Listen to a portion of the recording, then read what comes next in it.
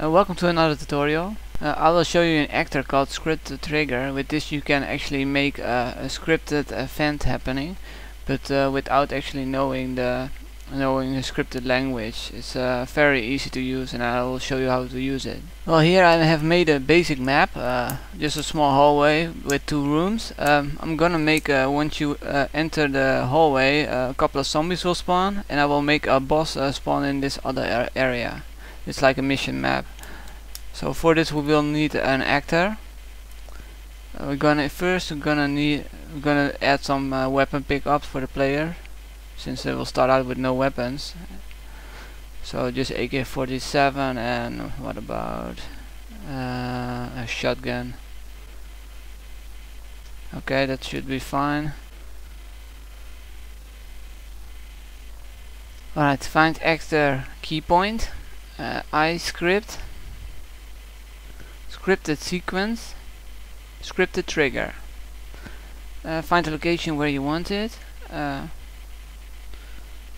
gonna put it in this hallway around the corner so you don't see them spawn. Let's add scripted trigger. It's not working. Add again. You need a big area for it to actually show up. And then you just click it, drag it into the hallway.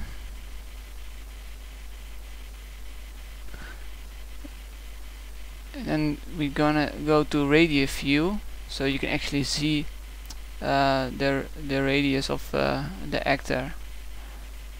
Now we're gonna go to the options of the scripted trigger. You go to iScript actions. Action is what's going to happen. Well, first we want to trigger the scripted trigger, so we're gonna first add a trigger. So go to triggers, trigger. And the right mouse on the floor, of course. Once you have the trigger, you click the viewport, right mouse on it, actors, radius view, and then in the 3D view you can see the radius of the trigger. We need to make it bigger, so right mouse, go to collision radius, change to okay. Now you can see that you will always touch it when you walk past it. We're gonna set up an event. I'm gonna call it start. We're gonna make it only trigger once. That's all good.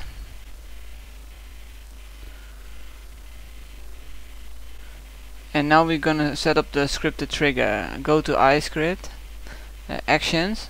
We're gonna add an action. We want to change the action, so new action. Then we're gonna find action wait for event, because it will wait for the other trigger event. You click new, and then you click external event start, since the trigger is called event start. Then we're gonna add another action, and find action wait for a timer, so it will take a few seconds before the zombie spawn when you touch the trigger. You're gonna make it something like 5. And then we're gonna need to spawn the zombie, so we're gonna find action spawn actor. Once you have it, you click new. Actor class, we want to find something like zombie clot or zombie gore fast. They're on the bottom, so we are gonna find zombie zombie clot. Yeah. Once you have that, it should be working already. Now we can easily just duplicate this for more zombies.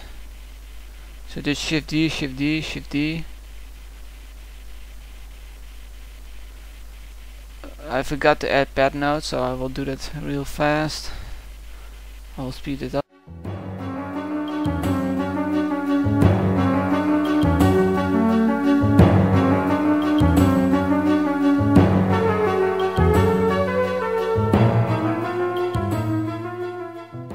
Okay, now that we have the pad notes in there, I'm gonna build all. So build all, save, and now we can just test the map.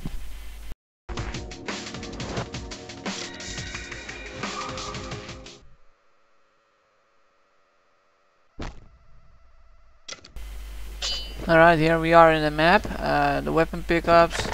This is the first area. Once we walk down this hallway, the monsters will spawn. It's supposed to be 4 monsters. 2. Need to find the other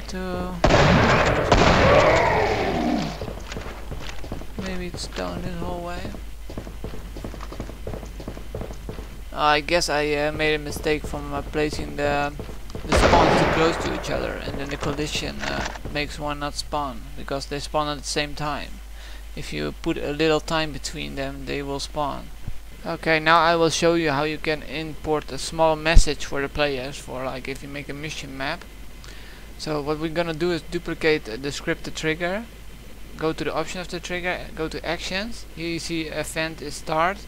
Wait for timer. We're gonna delete this action. Spawn actor we delete as well. Add a newer one. And now we're gonna look for action display message. Usually it's on the top. Gotta find it. Here, display message. Add new. Be broadcast to true.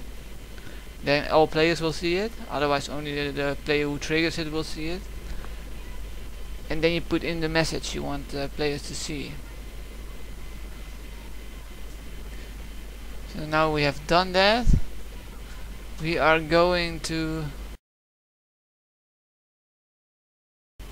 Alright, now we will make a boss area.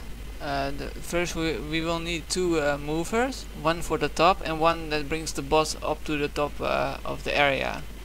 So I already made a lift static mesh, so I did wrong. I need to make it in a mover. And once you have it into a mover, I put it in the location where you want it. We're gonna drag it down a bit, like on the floor. Now we're gonna set up some mover keys. 0 at the bottom, 1 to the top.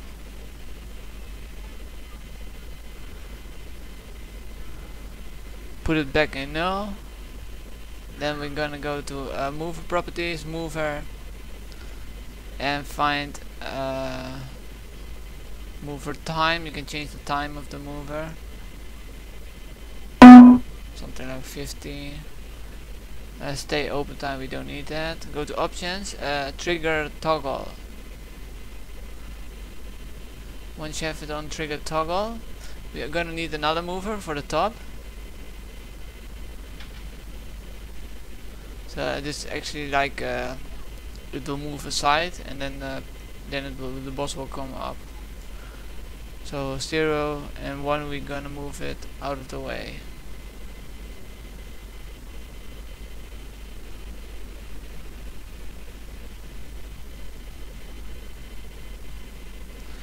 Just drag it into the floor or something. Doesn't really matter for this tutorial. Alright, once we have that done, we're gonna duplicate the trigger. You can also just place a new trigger there, doesn't matter. But we're gonna use the same properties, only different events. So duplicating is the easiest way. So we're gonna call this start 2. Because once you touch this, the boss will come up. We're gonna duplicate a scripted trigger as well. Or just place a new scripted trigger. Oh yeah, what we want to do first is make a small cylinder around the trigger that will block the zombies from touching it. Because if they touch it, they will also activate it. There's also another way you can do it, but just blocking the class. But I found this the easy way, so I usually use this. So just use a KV, let's find it. KF zombie volume.